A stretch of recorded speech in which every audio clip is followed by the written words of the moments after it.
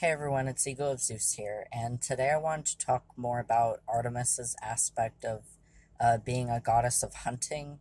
I know I did talk about it a bit in my experiences with Artemis video, but I kind of wanted to go into more detail about that because, as I mentioned in that video, that was an aspect of her that I just didn't connect with when I first became a Hellenic polytheist. I really struggled connecting with her because of that aspect, because I am vegan, so I don't connect with hunting and stuff like that. But now that I do connect with her and everything, and I've thought more about that aspect, I just wanted to like talk more about it, like discuss it, I guess. So yeah, Artemis is a goddess of hunting, and it honestly, I mean, even though, like I said, I am vegan, but I know how important hunting is to some areas of the world. I mean, like, if you live in a really, like, urban area, obviously you don't need to hunt for food and survival. You can just go to the grocery store and buy food.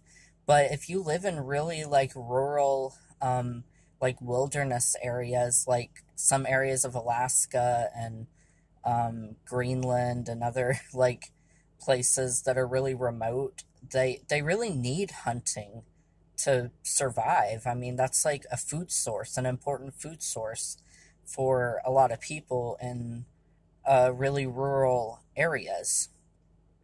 And also, our early ancestors, too, they relied on hunting to survive.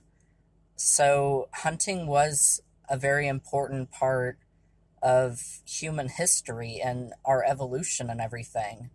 And I do acknowledge that. I mean, like today, I mean, I have a choice to be vegan, but my ancestors really didn't. They had to eat meat, they had to eat animals to survive. And I wouldn't be here, and we all wouldn't be here without our ancestors. So I do think that hunting is important, and it is part of who Artemis is as a goddess. She is associated with hunting, so I definitely don't think we should try and erase that aspect of her. And another thing is other animals hunt, like predators, like lions, wolves, sharks. Predatory animals hunt. So I think that she's a goddess of those animals too. And I also think, as the protector of animals, she's also a goddess of prey animals as well. I mean, actually, like two of her main animals are the deer and the wolf. So I really think that she represents a balance between predator and prey. She is a goddess of the hunt, so she aids the predators, but she also protects the prey because sometimes the prey get away.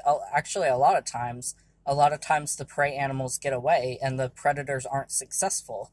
So I do think that she's like a balance between predator and prey. So she's definitely an important part of nature, and hunting is an important part of nature, not just for humans. And another thing is, and this is something I talked about in my experiences with Artemis video, is that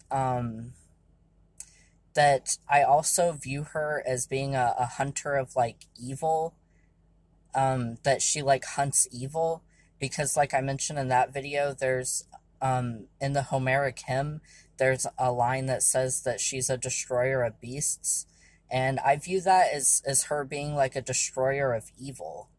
So yeah, I also view her being a goddess of hunting, and kind of like in a, I guess, a metaphorical way too, not like literally hunting, but also like kind of like I said, like in a metaphorical way, like she's a goddess of like hunting evil. And actually, Apollon is the averter of evil. So they kind of go along together. The Artemis is the destroyer of evil, the hunter of evil, and Apollon is the averter of evil. He averts evil. So I do think that they go together with those. They go together with that. Um, and yeah, so I think that's about it. I just, like I said, kind of wanted to um, discuss it more deeply. So yeah.